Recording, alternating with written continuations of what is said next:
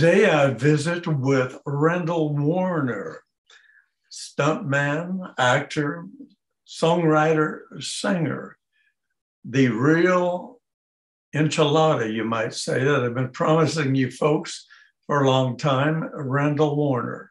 I'm Rick Jey, and this is Spotlight on the Arts.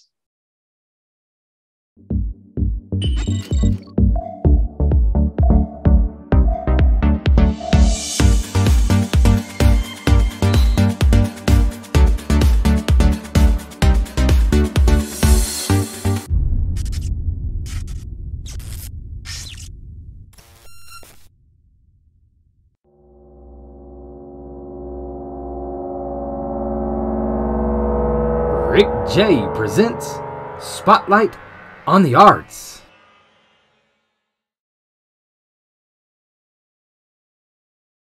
Welcome once again to Spotlight on the Arts. I would ask you to please join me in welcoming Randal Wariner, who comes to us as the real deal, back from the 70s, TV, actor, stuntman, now singer-songwriter, an extended version of his younger days. So I finally have found the opportunity to really interview someone that goes back, way back, and will be able to answer a lot of your questions for those people who are interested in getting into acting, singing, songwriting, what have you.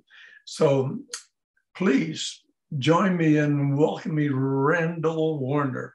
Welcome, Randal. Thank you, Rick Jey. Thank you. And it's a pleasure and it's an honor to be here. Wow, we go way back. Yes, we do.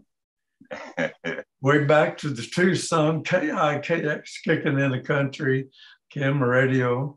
That was called Kick Up the Bear when I worked there, if you recall. So, if you wanted your music to play, it was go see Rick Jey, right? And, that's right. I think, if I remember, you might have been one of those that called me. Mo Bandy, when he came out with Rodeo Clown, would pester me. I had to play that about 4 times on my shift. So, but I was always ready to do it, you know, and that goes to a long list. So we can really relate back to a lot of things. I think time rolls along. We're going to look at probably viewers. We're going to look at a 2-part series here on the Randal Wariner story. So we're going to get to know Randal a little bit more. I like to refer to Randal to my friends as the only stuntman who's broken more bones than Evel Knievel, if you can believe that. Now, Randy can tell you all about that as a stuntman when we get into that portion. But he has so much to share. So here's another Renaissance man that can take you back some years. So let's go way back. You know, I've got a picture of you when you're in your baseball uniform.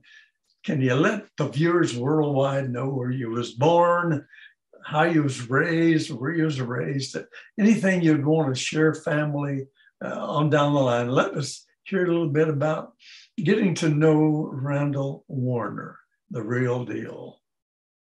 Yes. Okay. Where do we begin? Yes. And I've been asked this many times, by the way, and asked to interview on this. And a lot of things have been kept private. Of course, we keep some things private for family protection reasons. And definitely. But anyway, I had decided, because I do know you for many years, I decided to give exclusive to you, full, honest, open, everything. Any questions that are asked, I will answer them, good, bad, or ugly. And so anyway, I was born 1958 in Phoenix, Arizona. I spent most of my summers, all my summers, on a ranch being raised. So, you know, horses. horses and guns back then for us, even though I was sent to NRA safety course and all. But at a young age, you had a gun. Yes. You went out and, hunted rabbit or whatever, and back then. And anyway, the point being, I learned all that coming up. And I know as a small child, I did a couple takes for a cereal commercial, which went nowhere, but I had got smitten at that time. Uh-huh. And then watching, at that time, it was Rifleman on TV. And oh, yes. Yeah. And I knew, I thought, this guy's filming right here in Tucson, Arizona. Mm-hmm. It's real, to me as a child. And that's what I'm going to do. And I'll tell you a story. I would run to my dad and I say, Dad, all I want to do is be on TV. I just want to be on TV. And him being the humor he had, he'd pick me up and set me on top of the TV, and he says, now you're on TV. What would you like to know? Definitely humor there. Well, I watched The Rifleman, 2 episodes every Sunday afternoon. Johnny Crawford. Yes. And I still watch it. I'm still hooked on the show, even though I probably know all the dialogue, right? But yes. And then my dad took me actually to the old Tucson movie set as a child while they were filming that, and now I know I'm hooked. Right now, I know this is what I'm going to do. Yes, I think I realized that when I was younger, I could sing and maybe please people or act in a school play. It kind of got smitten there, and they all started coming back at me or to me as years progressed. Well, now let's see. We don't want to miss anything. What else in your past would you like to talk about before we go into? I was just going to say, like in high school, I'm just getting ready to go into my junior year, and I already had enough credits. I only had to go one more semester, and I had my 4 years are done. I'm graduating because I was doing I was running the photo lab, everything, and so anyway, long story short, with that, at that time, there was a series that came out, a trucking series, movie series, TV series called Moving On with Clock. Okay. And they came to Phoenix, and just happened. My friend's dad was working there as a mechanic for them, and he got me out on the set, got me hooked up, me and my 57 Chevy truck. Your 57 Chevy truck, that's right. Yeah, we both got paid $100 a day. So now I'm on the movie set, but I got high school, but I'm almost graduated anyway. So I don't really need to go the extra. And then also, I was looking at Army, because I had that in my head. And so anyway, I went home and told my dad, I said, I'm quitting school. I'm going to be traveling with the Moving On set. And they've asked me to come along. And I think he knocked me out. I don't remember. You just wake up remembering the memories, I guess, what you had left. Oh, yes. So basically, that was your first gig, you might say, as far as a movie? Yes. And Moving On. I wish I had those to share today. I have clips of that stuff. It's kind of funny to look back. But yeah, that was it. And then things went on from there, of course. And I did go in the Army, and yes, Airborne Ranger. I was first, in Fort Ord, California. Yes. And then, by the way, I'm very impressed with your military. Well, thank you, thank you. You basically live with it every day, you know. Although it did teach me when you survive that you can do just about anything you want to try to do, and you put your mind to it. I want to thank you. I can't talk a lot about that, but definitely it was Army Security Agency Intelligence, S2 office. I'm working for Mr. Cotton. I wrote an article for Reader's Digest about that incident. But so that's to come to the future. I think there's a story there, maybe a book, what have you. I've been approached a few times, but well, thank you. Thank you for your service. We both. I think we will see a movie on this one day. I do. Oh, that'd be great. That's my prediction. We'll see if it comes true, but I'm sure it will. Oh, thank you, thank you, thank you. That sounds great. Well, let's see now. Do you want to? Can you share with us family? Was there any family that? I know we both have had little talks about those loves of our lives, you know. So I don't like to talk too much about them, but a man definitely has a few loves in his life. Hey, when you're young and you're running hard and fast and you're chasing everything, right? As you know, Yes. and you're just motivated. And you know, I mean, I drove 2 hours sometimes in the middle of the night to get to a movie set every day, and Yes. always away. And so I'm not a good husband. I was a bad husband that way. I hear you. You had your passion, and yeah, you basically followed your passion in the sense. You got to follow it no matter what, because if you don't, you know, you have to face it anyway. You have to follow it. So in that time, yeah. So I have I've been married 3 times. I see. And the third wasn't a charm. Oh, that's it. Would you like to say hello to that? I would like to say hello to all my family, actually. And okay, yes.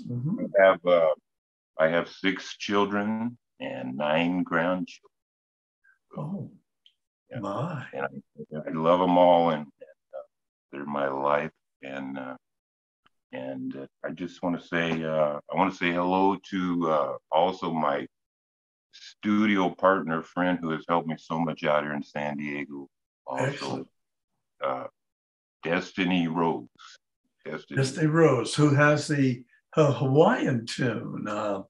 Coming Home Hawaii. Yes. Yes, that I enjoy listening to.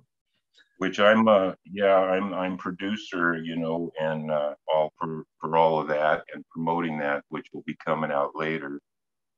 Excellent. My story is a rags to riches to rags to we're going to see how it turns out. Yes, well, I think we'll all have had our ups and downs, you might say. So that I think everyone can understand that without going into a lot of detail. You had a great setup recently in a van, I guess you could call it, which caught on fire in the middle of San Diego. So that's a good example. Yeah. You can Google that, and I tell everybody Google it because it's kind of an unbelievable story, but it happened. And let me just touch base into that real quick. I had, yes, a fully restored motor home that was also my recording studio. Yes. I had amps, guitars, computers, everything you could think of and need, fully stocked, ready to go on tour at the time. But anyway, I heard a click driving down in Chula Vista, California, on Broadway Road, Main Road. I heard a click in the motor, and then I heard a boom. Wow. And flames just started coming out, right? Now I can't get my seatbelt off, right? And so I finally get that off. There's a door on there, a door for the driver. It will not open. So I get up in between the two seats. There's a cowling over the engine, and you have a seat on each side. And it's kind of strange, but I stood between them, which seemed like 20 minutes. I'm sure it was a couple seconds, but the flames came up all over, like, you know. And so I'm like, yeah, I got to get out of here, right? Or stay here or get out of here. And I had to bust out through there. I rolled to the ground, busting out, and the flames have caught a palm tree on fire, the canopy of a taco shop. I remember a guy yelling, he goes, is there anyone in there? And I'm like, no. And at first they think I'm shooting a movie, I think. I see people at the taco shop. They were grabbing their plate of tacos and running. They made sure they held onto the tacos. Huh? I thought about that later. Like, you see flames coming, you see the canopy on fire. Be a great commercial. Great tacos, right? So anyway, so with that done, the fire department, of course, came right away. Now, here's the strange thing about this, and you can take it for what it is, and this can be looked up again on Google. The address is 666 Broadway. Oh my! And here I am, promoting Cowboy Heaven. Yes, Cowboy Heaven, a release. Now that had to be on Taco Tuesday, I'll bet. Yeah. Maybe Taco Tuesday. Yeah. Well, people they say I'm a known there now, and that and people come to see the burnt tree. The tree is still alive. It's a giant palm tree. Oh, wow. And it's still alive, but it's black. And I feel bad about the tree. I see. Well, Randal, it's about time to take that first break. So before that break, we'd like to hear the song. Can you intro the song Cowboy Heaven? We'll run that now, going to break. Take us to break with, if you can. Tell us about how that originated and how it's available. I understand. I've got a copy. I keep it handy because I get to run it every couple days. Hey, duplicates. Yeah, exactly. But I did. Yeah, I sent you a copy. As everybody does with their music, they always look after Rick Jey. So tell us the story about this and send us to a break. We'll run this copy and take it from there. So what's the story behind Cowboy Heaven? Well, Cowboy Heaven is it's about faith and a father telling his son, "Don't you worry, everything's going to be okay. I'll be waiting for you." This came about at a time when actually I was going through. At the time I was told I was dying, and I was facing that. And my son, me and my son, basically, we just came up with Cowboy Heaven as well. All my songs and words are always given to me, by God. But they come to me whether it's in the middle of the night in visions or dreams, or it's not like I sit down and say, okay, I got to write that, which I can do. I can write you a jingle in 24 hours of anything, but exactly. These are the ones that come to you. And so it's about a father talking to his son and saying, hey, okay, stay strong. Stay strong. There's no pain in heaven. There's no pain in heaven. All right, we'll go to that selection and we'll meet back with you after listening to Cowboy Heaven by Randal Wariner.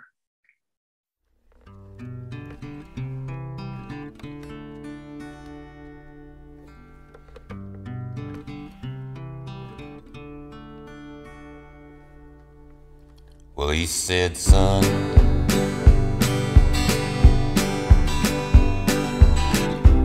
don't you worry,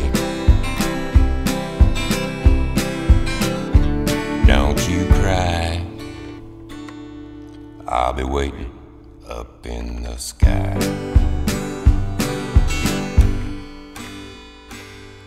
Says there's a place called Cowboy Heaven,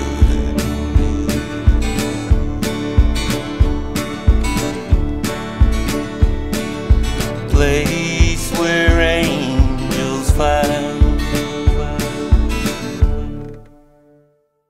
Oh, it's past the stars, it's heaven.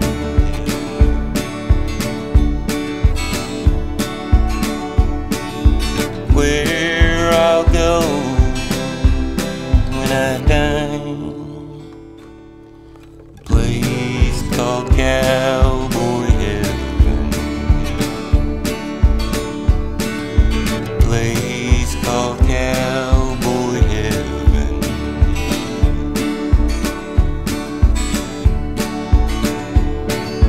Place where angels fly.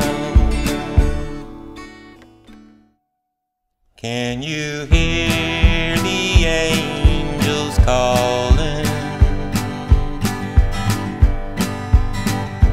Yes, I hear them calling your name.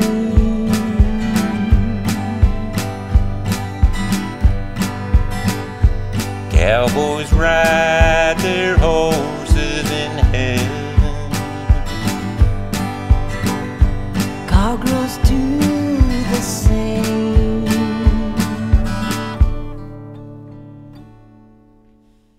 Yeah, there's no pain in heaven.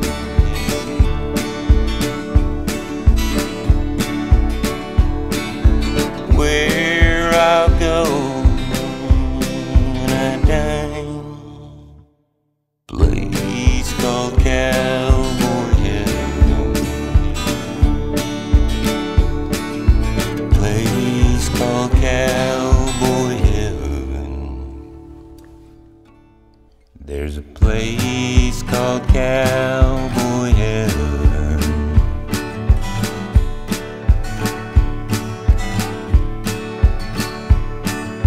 Place where angels fly.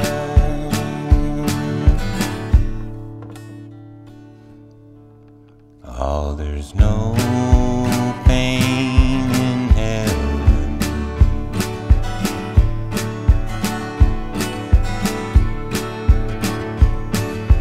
Place where cowboys, they don't cry. And they let cowgirls in too.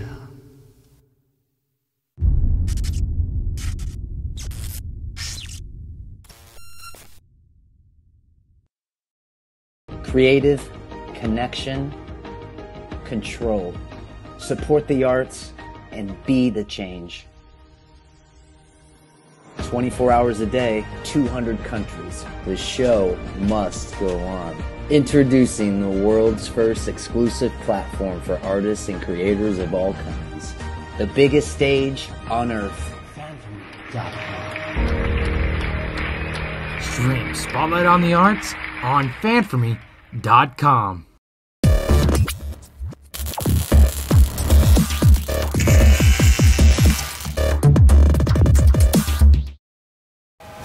Stream Spotlight on the Arts on GIAJ Global Media OTT Network. Google us or find us on Roku, Amazon Fire.tv, or Apple.tv. Welcome back, everyone, to Spotlight on the Arts. I'm Rick Jey, your host, and today we're visiting with well-known Randal Wariner, stuntman, songwriter, singer, actor, And so we're going to turn to Randal once again. By the way, that was a great selection. I love that song. I play it at least 3 or 4 times a week, Randal. So I'd like to then, as you talk to the viewers out there worldwide on our new platforms, let's go ahead and talk about your acting career. We know how it sort of started, but it extended on the movies you've been in, the association, and then as a stuntman, whatever role it took. I know you one time was in the hospital for 2 years, I understand, healing up. So I think you probably could talk about your acting career as an actor, stuntman, and what all that takes into consideration, both sides, the good and the bad of Hollywood, film, what have you. I know we all seem to have to find something else to do between gigs. So I'm sure that the viewers are anxious about what you find to do even now or even then, what you did between jobs. You probably like me, you swung a hammer at one time. You probably moved a little concrete at one time. So go ahead and I'll just let you run with it. Randal Wariner, sort of his life story on the screen and what have you. Yeah, I don't know where you start with that, but yes, I've done so many different trades to survive, well, even singing is a survival, because like a bird sings to survive. Yes. But if you're going to be an actor, a singer, songwriter, any of this, what can I say? You really better be driven in the passion for it, and you better have other trades to back up. I don't care, even if you're doing great at 1 year, bringing in those residuals. Yes. The next year might be slow, right? Yeah. And right. So you have to really be driven, and you have to really be anything. You have to have other trades. I've done. I was a painting contractor, not like the painting you do, the great art. But I was I painted, was northern contracting, which was Flagstaff, Arizona. I did a lot of historical spots, redoing them all, and then I got out of that. I would get bored with a trade, so I would go into something else. And but I've done. I was an auto mechanic. I had my own automotive shop in the early '80s for years. From there, with my dad, we ran a feed store for 15 years with a U-Haul center, and so that was in southeastern Arizona, and that was a great thing for me, which not everybody has, because I could say, Dad, I've got a casting call tomorrow. That's it. That's it for part 1 of the Randal Wariner story. I'm Rick Jey saying, see you next time. Thank you. Thank you. It's been an honor. Thank you, sir. Thank you.